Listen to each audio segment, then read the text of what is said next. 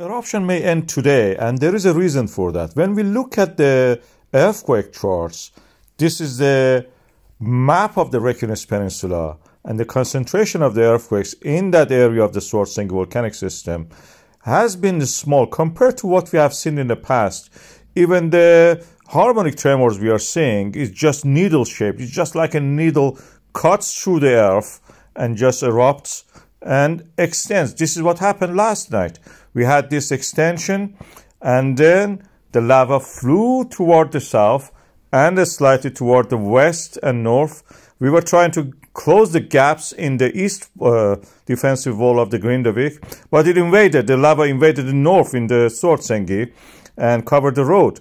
And now today we are seeing that the eruption has reduced significantly. This is in line with the pattern we have seen over the past eruptions.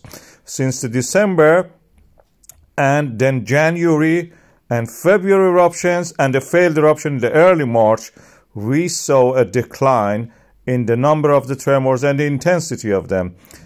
And as we go through this today's and yesterday's chart, we can see that is reduced. Again, the numbers of the swarms of the earthquakes, the number of the earthquakes above a certain number in half an hour is reduced over time from December to the March which we are now. If we follow this trend, you may expect that the eruptions end by the middle to late summer.